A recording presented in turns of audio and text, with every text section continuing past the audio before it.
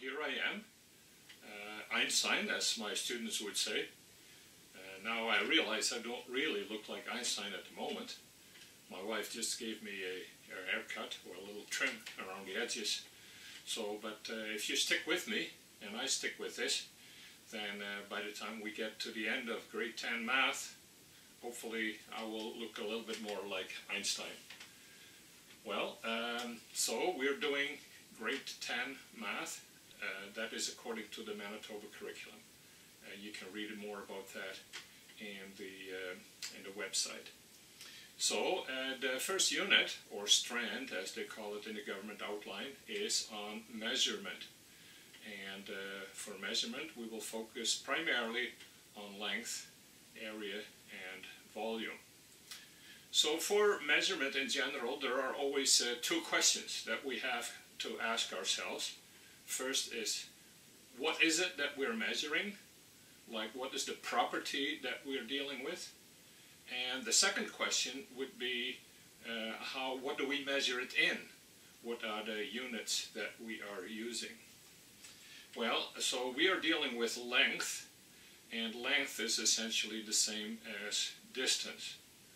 For instance, if you ask me how tall I am, then I can stand up straight or lie down, and we can measure the distance from the sole of my foot to the top of my head, and that would be a length as well as a distance. And so that's also answer the question, would answer the question how tall I am. All right, and then what units do we measure? But when we deal with time, we will have to think about units, like we can measure it in seconds, we can measure it in minutes, in hours, in days, in years. And so with length also there are various units that we can use, but we need some kind of a standard that we agree on, that we all can understand, and that is always exactly the same. Only in this way can we communicate, function as a society and a culture, and so this is really what it is all about, is particularly in this first lesson. First, we will deal with the early use of units in human history, and if you look back in time, and it's interesting, do a little bit of research about this, and perhaps if you have done the discovery questions, the research questions, you will already have found some of this. So centuries ago, different people groups used different ways to come up with units for measurement, and very often they used the human body. Now, I want to give you some examples of early units of length that related to the human body. First, the units of hand and span. Hand referred to the width of 4 fingers. You may want to try that yourself. For me, a hand measures about 8 or 9 centimeters, or 3.5 inches in width. Span refers to the whole hand as we stretch it out, so that it is the distance between the end of the thumb to the end of the little finger. Try it for your hand. My span is about 24 centimeters, or about 10 inch. Next, let's take a look at 2 larger units. First, the fathom. Nowadays, the term is used for measuring the depth of water. We also use it figuratively, because if you cannot fathom something or somebody, you cannot really understand it or comprehend her. It is too deep for your comprehension. In measuring depth, fathom is also a unit. It is equal to 2 yards or 6 feet. But originally it referred to the distance between your fingertips when you stretch out your arms. Try that. For an adult man, this may be about 2 yards or 6 feet. Now a league. This probably originates from the time of the Roman armies. A league is the distance that an infantryman could walk in 1 hour. So a soldier's march in 1 hour, that distance was called a league. Apparently a league was about 3.5 miles, or about 5.5 kilometers. We already mentioned yards and feet and inches. These units are part of the British Imperial system. They also have a long history, and they originally also referred to body parts. The foot is pretty obvious. It refers to the length of a human foot.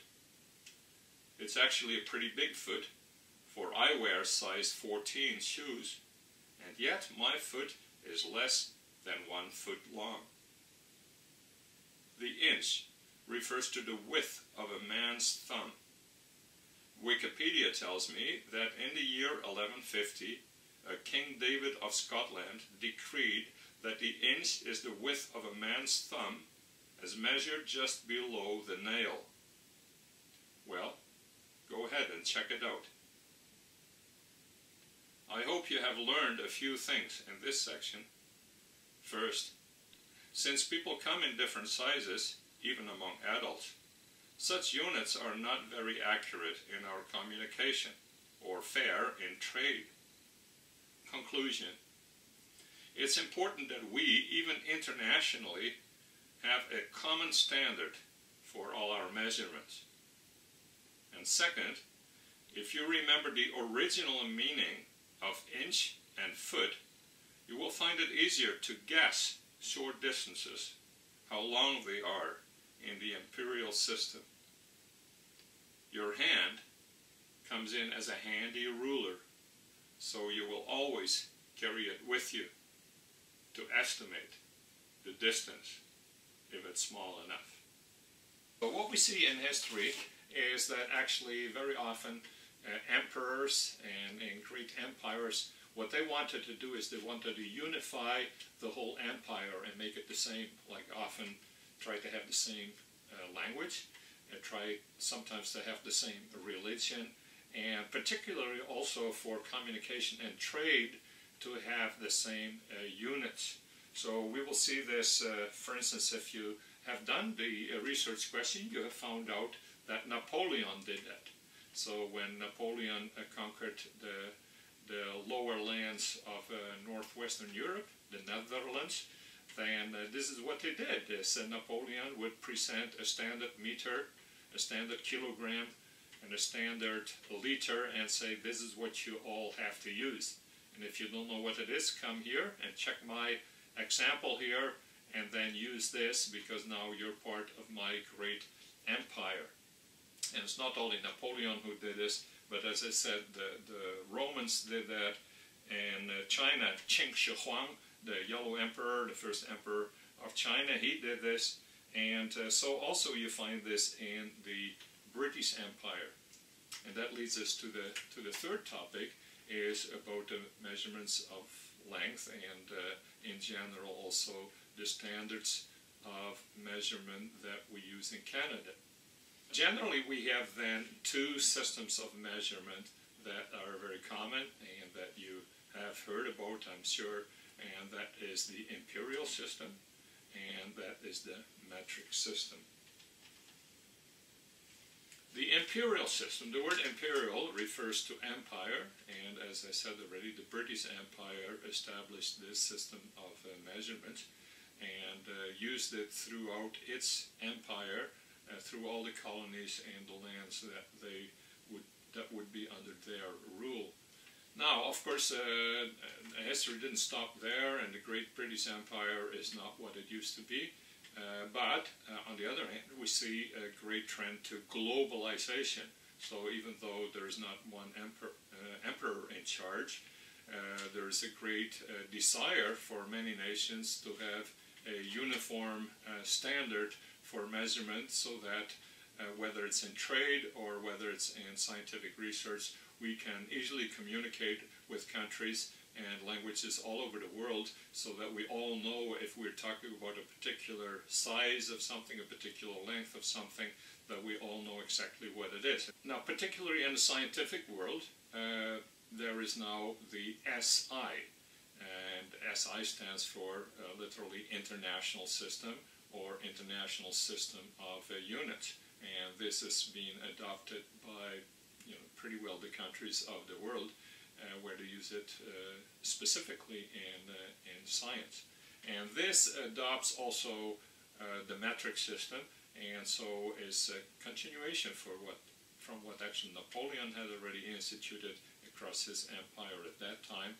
And so we're dealing with measurements like the meter and the kilogram that are still in place today. Now in 1970, Canada decided that under Pierre Elliott Trudeau decided to follow the metric system.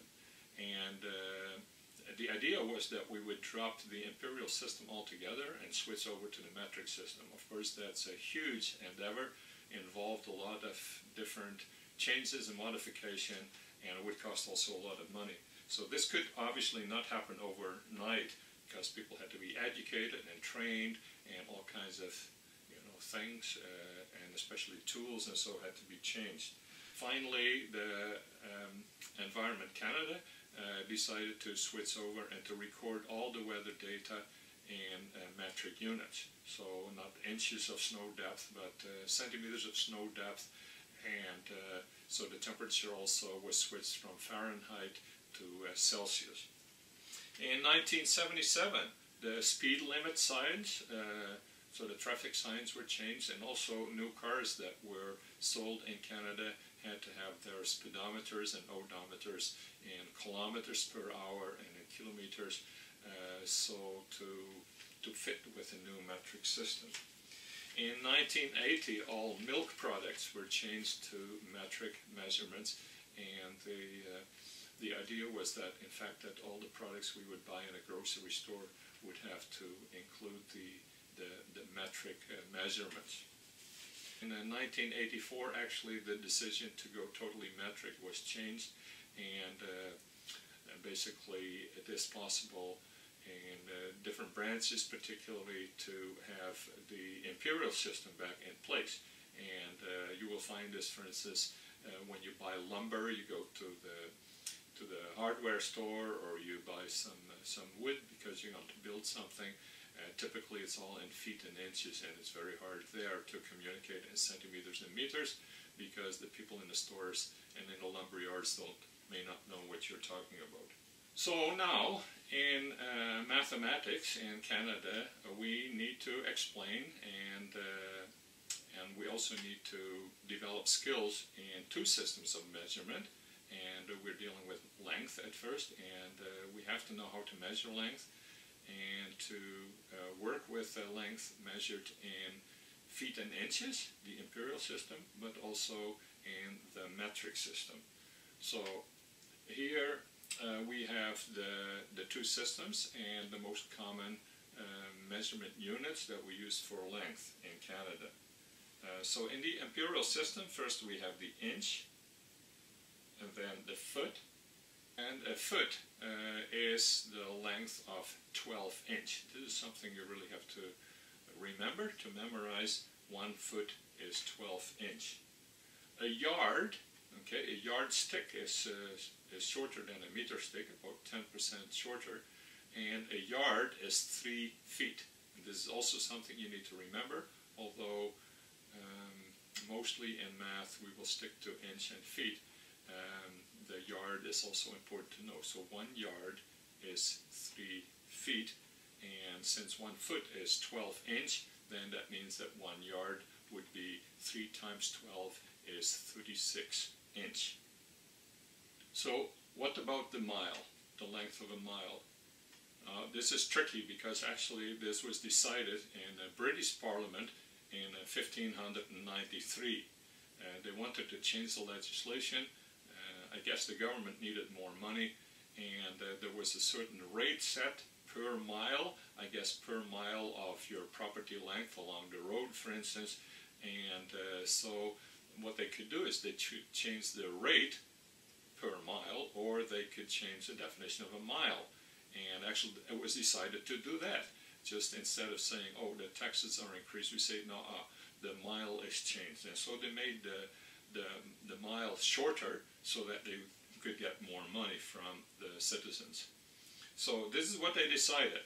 And the government documents it says that it's decided that 1 mile should be the length of 8 furlongs. We don't use furlongs anymore, of course, now, so it doesn't really help us a lot, but it does explain the odd number in the relationship between mile and feet. 1 mile is 8 furlongs. 1 furlong is 40 poles, and each pole is 16 and a half feet. All right, so see if you can do the math. 8 times 40 times 16 and a half. Well, 8 times 4 is 32. 8 times 40 is 320. And then you have to do 320 times 10, and times 6, and times a half. Add them all up, and you get 5,280 feet. 5,280 feet. Well, maybe it's easier to remember one number only, and what is it in yards? If you take 5,280 and you divide it by 3, because there are 3 feet in 1 yard, you would get 1,760 yards. Try to remember that.